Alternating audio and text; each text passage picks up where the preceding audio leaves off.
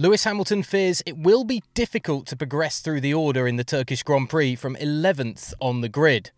Hamilton set the fastest time in qualifying in Istanbul, smashing the lap record with a 1 minute 22.868 seconds, but will start 10 places further back due to a grid penalty for taking a fourth engine this season.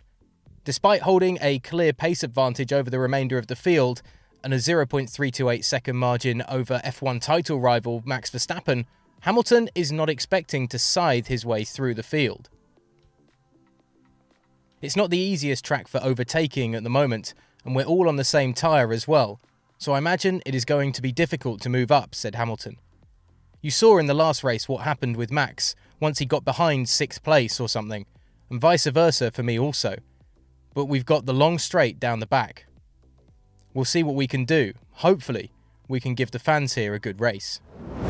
Daniel Ricciardo has refused to blame his McLaren team for his Q1 elimination in the Turkish Grand Prix qualifying after seemingly being sent out too early as conditions improved. Drivers started qualifying on slick tyres despite the damp track surface carried over from overnight rain and a wet final practice session. As the track dried and tyre temperatures rocketed, lap times continuously improved throughout the session, but Ricciardo was the first to complete his final qualifying attempt, falling from 8th to 16th as a result of track evolution. Ricciardo will start 15th, however, with Carlos Sainz dropping to the back of the grid after Ferrari completely changed the Spaniard's power unit.